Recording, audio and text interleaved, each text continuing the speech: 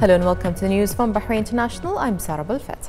His Majesty King Hamad bin Isa Al Khalifa today issued Royal Decree No. 45 of 2021 designating the Telecommunications Regulatory Authority, the TRA, as the administrative authority concerned with Decree Law No. 54 of 2018 with respect to the Electronic Communications and Transactions Law. His Royal Highness the Crown Prince and Prime Minister Prince Salman bin Hamad Al Khalifa today sent a congratulatory cable to the Crown Prince of Abu Dhabi and Deputy Supreme Commander of the UAE Armed Forces, His Highness Sheikh Mohammed bin Zayed Al Nahyan, on UAE's success in operating the first commercial nuclear power reactor in the Arab world at Barakah nuclear plant. In the cable, His Royal Highness underlined UAE's successful strides in furthering development across the region and wished the UAE greater prosperity. His Majesty King Hamad bin Isa Al Khalifa has delegated the representative of His Majesty the King for Humanitarian Work and Youth Affairs, His Highness Sheikh Nasser bin Hamad Al Khalifa, to head the Bahrain delegation to Serbia, where His Highness met with President Alexander Vučić along with various Serbian officials. His Highness discussed the bilateral ties and the ways in which they can be further developed in all fields. His Highness expressed pride in heading the high-level delegation to Serbia and praised the bilateral ties which he said represent His Majesty and His Royal Highness's keenness on further developing them in all fields in the interest of both countries and peoples. He expressed thanks and appreciation to the Serbian President for his hospitality and wished Serbia further progress and prosperity. His Highness Sheikh Nasser bin Hamad Al Khalifa departed Serbia, where he was bid farewell by the President and various officials. His Highness expressed thanks and appreciation for the President's hospitality and affirmed the importance of the visit to further bolster the bilateral ties in the interest of the two countries, wishing Serbia further progress and prosperity. Upon an invitation from the Serbian President Alexander Vučić, the representative of His Majesty the King for Humanitarian Work and Youth Affairs, His Highness Sheikh Nasser bin Hamad Al Khalifa, attended a military parade which was held in the military Serbian airport. His Highness witnessed several military shows conducted by units of the Serbian army. He also toured the Serbian manufactured military equipment and was briefed about the advanced weaponry. He praised the high professional competencies of the Serbian army, which reflect President Vučić's keen interest and follow-up. His Highness said that Serbia boasts as an established military equipment that is manufactured locally, which confirms the privileged standing and high capabilities of those in charge of manufacturing military weaponry. He wished Serbia further development across all fields.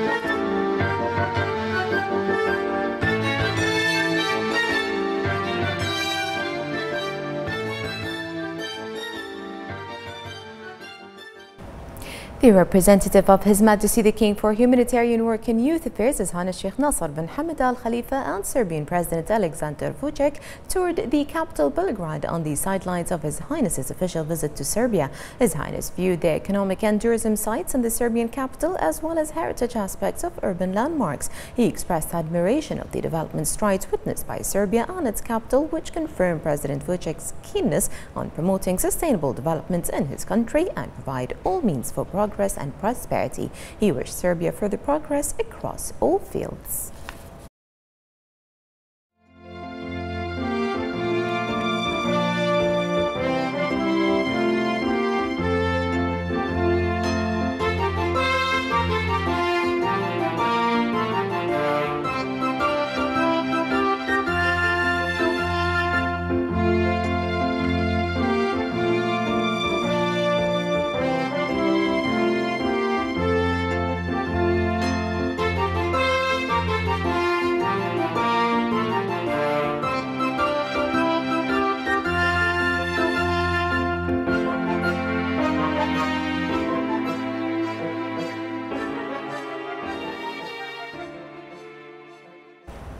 Under the auspices of the First Deputy President of the Supreme Council for Youth and Sports and President of Bahrain Olympic Committee, His Highness Sheikh Khalid bin Hamad Al Khalifa, the concluding ceremony of the third Khalifa bin Hamad competition for innovation in artificial intelligence was held today. The competition was organized by Bahrain Polytechnic in partnership with the Media Office of His Highness Sheikh Khalid and the Information and E-Government Authority, in addition to Microsoft and Al Computers Middle East. His Highness stated that the competition is an extension of the directives of His Majesty King Hamad bin Isa Al Khalifa to further develop the educational sector, as well as the follow-up of His Royal Highness the Crown Prince and Prime Minister Prince Salman bin Hamad Al Khalifa. He praised the third edition of the competition despite the exceptional circumstances imposed by the coronavirus pandemic. He emphasized support to further develop education, to introduce new technologies which would be employed to make more achievements. He also praised the efforts exerted by Bahrain Polytechnic in partnership with Microsoft and Al Computers Middle East to prepare this edition of the competition. His Highness thanked the sponsors of the event and congratulated the winners of the competition. He wished the remaining participants success in future editions. His Highness handed the awards to the top 3 participants and then toured the exhibition and viewed the winning projects. For his part, the acting CEO of Bahrain Polytechnic and President of the Higher Organizing Committee, Sheikh Ali bin Abdurrahman Al Khalifa, thanked His Highness for his continuous support to Bahrain Polytechnic.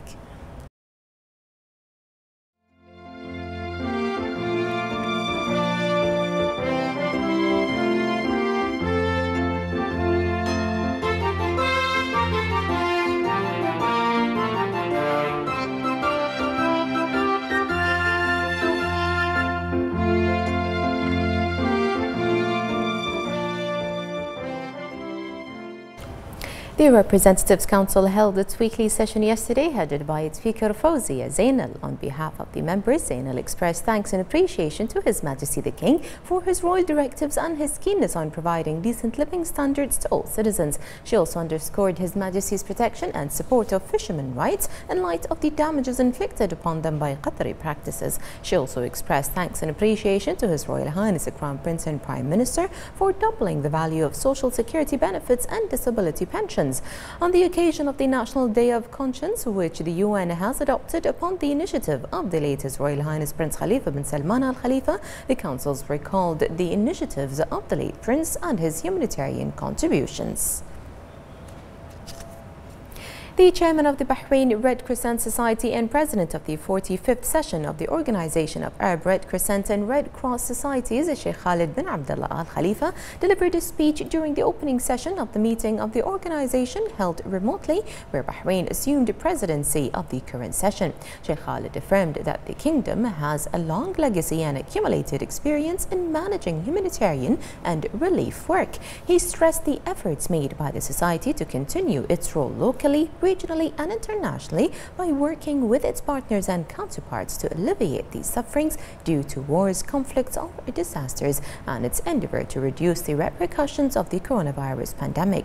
He highlighted the society is honoured to chair the current session, affirming that it will continue to work according to the benevolent humanitarian goals that the Arab Organization aspires to achieve, which will be positively reflected in developing humanitarian work and supporting relief work. The first meeting of the Political Coordination Committee emanating from the Saudi-Bahraini Coordination Council was held yesterday, which is co-chaired by His Royal Highness the Crown Prince and Prime Minister Bin Salman bin Hamad Al Khalifa and the Saudi Crown Prince, Deputy Prime Minister and Minister of Defence His Royal Highness Prince Mohammed bin Salman bin Abdul Aziz Al Saud. The meeting was held jointly by the Minister of Foreign Affairs of Saudi Arabia, His Highness Prince Faisal bin Farhan Al Saud, and the Minister of Foreign Affairs Dr. Abdul Latif bin Rashid Al Zayani, with the participation of members of the committee from both sides. Dr. Zayani delivered a speech in which he expressed great pleasure at the convening of the first meeting of the Political Coordination Committee, confirming the joint aspiration of the two brotherly countries and their desire to deepen relations between them, following the directives of His Majesty King Hamad bin Isa Al Khalifa and the custodian of the two holy mosques, King Salman bin Abdul Aziz Al Saud.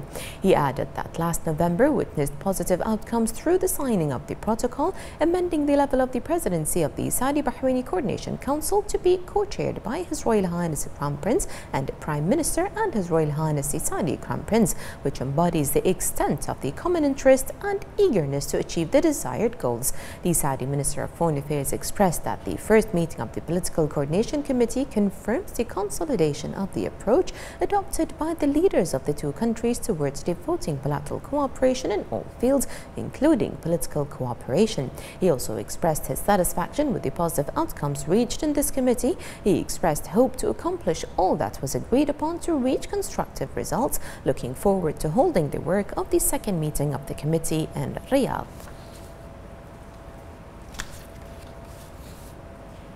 The Vice President of the Republic of India, Venkaiah Naidu, received the Minister of Foreign Affairs, Dr. Abdul Latif bin Rashid Al Zayani, in New Delhi on the occasion of his official visit to the Republic of India to head the kingdom's delegation in the meeting of Bahrain India High Joint Commission. The Indian Vice President welcomed the Foreign Minister, praising bilateral cooperation and their development on all levels. The Vice President thanked Bahrain for hosting a large Indian community, praising the care and attention paid by His Majesty the King, especially in light of the pandemic, and praised the directives of His Majesty and the efforts made by His Royal Highness the Crown Prince and Prime Minister. The Foreign Minister conveyed the greetings and appreciation of His Majesty the King and His Royal Highness the Crown Prince and Prime Minister to the President of India, the Vice President and the Prime Minister.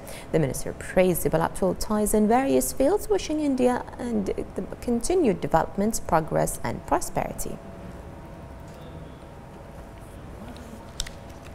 The Minister of Foreign Affairs, Dr. Abdul Latif bin Rashid Al Zayani, arrived in India to lead the Bahraini delegation at the third meeting of the Joint Higher Committee, which will be held tomorrow. Minister Al Zayani was received by the ministry's Under Secretary for Gulf Affairs, the Minister of Bahrain in New Delhi, Abdurrahman bin Mohammed Al Gaoud, the Ambassador of India to Bahrain, Piyush Srivastava, and senior officials from the Indian Ministry and Foreign Affairs.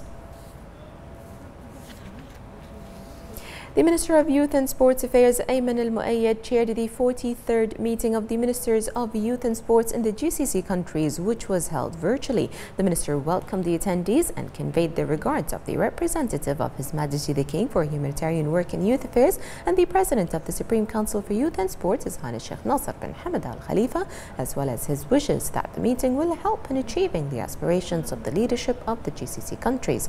The meeting discussed a number of matters of common interest and approved the initiative to empower the youth of the future, the initiative to designate an annual day for the youth, along with the recommendations of the Technical Committee and various programs and activities which will be organized by the GCC ministries. The attendees also approved cooperation efforts in the field with international parties, along with the Golden Record, which records the achievements of Gulf athletes.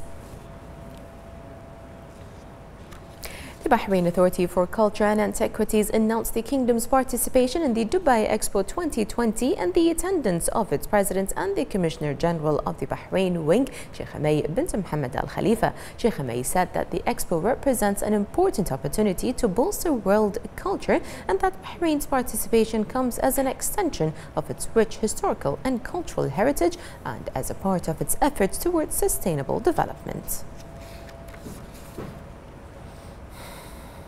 The President of the Asian Football Confederation, the AFC, and FIFA First Deputy Chairman Sheikh Salman bin Ibrahim Al Khalifa chaired the 7th meeting of the AFC's Executive Office, which is hosted by the Kingdom of Bahrain.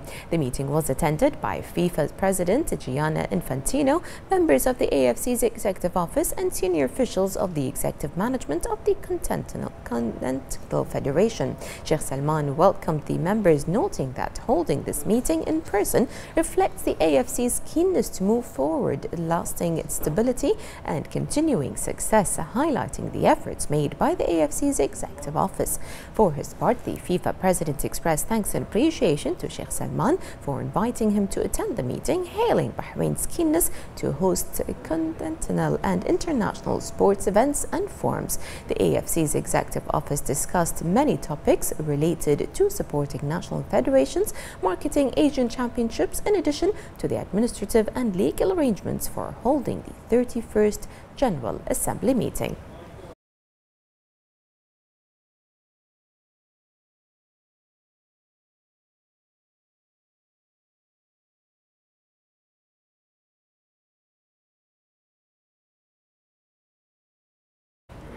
The President of Bahrain Football Federation, the BFA, Sheikh Ali bin Khalifa bin Ahmed Al Khalifa, received the Secretary General of the Asian Football Confederation, Windsor John, and his accompanying delegation on the occasion of his visit to the kingdom. The meeting was attended by BFA's Deputy President for Technical Affairs, Sheikh Khalid bin Salman Al Khalifa, and the BFA's Deputy President for Administrative and Financial Affairs, Ali bin Ahmed Al Buainin, as well as the Secretary General of the BFA, Ibrahim Al Buainin.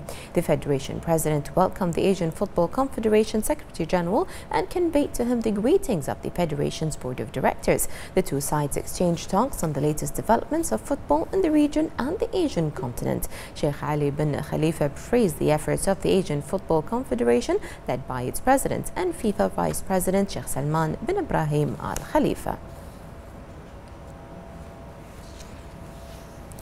The Kingdom of Bahrain's cabinet amended its press, printing and publishing law that includes the abolition of jailing journalists and the addition of a major section regarding digital media. The cabinet also approved a memorandum regarding the amendments of some provisions of the law to regulate press, printing and publishing. To speak more about the impact of such decisions, we are joined on the phone by the President of Journalists Association, Ms. Ahdiya Ahmed. Hello, Ms. Ahdiya. It's very good to have you here with us today. Could you tell us about the new decisions regarding the press, printing and publishing law and how it further reinforces the freedom of expression in Bahrain, especially for media personnel? Of course, thank you very much for this great question, and I'd like to first extend my gratitude and appreciation to His Majesty, our beloved King Hamad bin Isa Al Khalifa, and gratitude goes to His Highness, His Royal Highness Prince Salman bin Hamad Al Khalifa, our Prime Minister and our Crown Prince, and the Cabinet approving amendments to the 2002 press law is a huge move, a huge step forward. If it reflects anything, it reflects that the state is concerned about the status of journalism in Bahrain. The state believes that journalism is the fourth state and believes that journalists have a very positive role to play in the society. Journalists are the voice of people. Journalists also play a major role in monitoring the work of the government and of different entities. These amendments, if you may allow me, will also assure journalists that all their rights are protected. In a country where we have 600 registered journalists at the Bahrain Journalists Association, where Bahrainis and non-Bahrainis all have equal rights. This is a country that appreciates the press. I'd like to add one more thing, that in every occasion we realize that His Majesty the King expresses appreciation and thanks journalists for their efforts. Any achievement Bahrain achieves, we see that the journalists are given gratitude. Today, they are being given assurance that they can perform their national duties and be protected by the law. The digital media, of course, has been changing a lot during the past 19 years, and the country's approach, the cabinet's approval of changing and amending the 2002 law reflects its belief that we need to be in line with international changes that are happening all around the world. I'd also like to add that many of the issues that we raised as Bahrain Journalists Association as a civil society have been taken into consideration by the cabinet, and this also shows that the government looks at civil society as major partners. And I'd like to congratulate all my colleagues, the journalists, for the trust and confidence that they are being given by the amendments being made to the 2002 law. Indeed, the President of the Bahrain Journalists Association, Ahdiya Ahmed, thank you very much for joining us. It was an honor.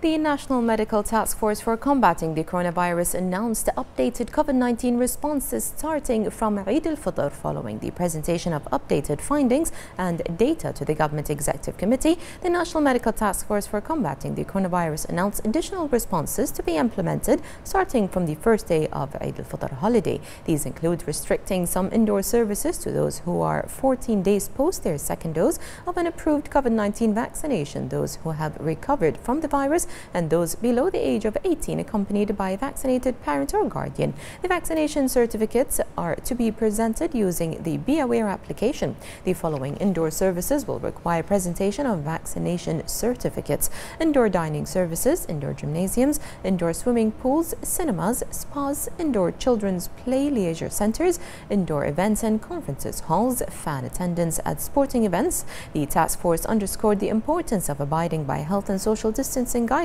while all outdoor dining in cafes and restaurants, gyms and sports stadiums, swimming pool, playgrounds, leisure and entertainment centers and cinemas will be permitted for all.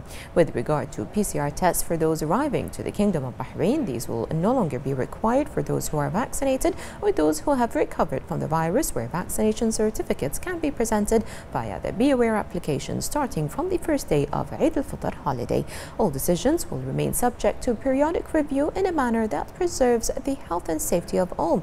The task force, headed by the chairman of the Supreme Council of Health, Lieutenant General Dr. Sheikh Mohammed bin Abdullah Al Khalifa, emphasized the kingdom's commitment to continue intensifying efforts to combat COVID-19 and noted the importance of everyone supporting these efforts and the kingdom's frontline workers by carefully following all health and social distancing precautionary measures as a matter of social and national responsibility.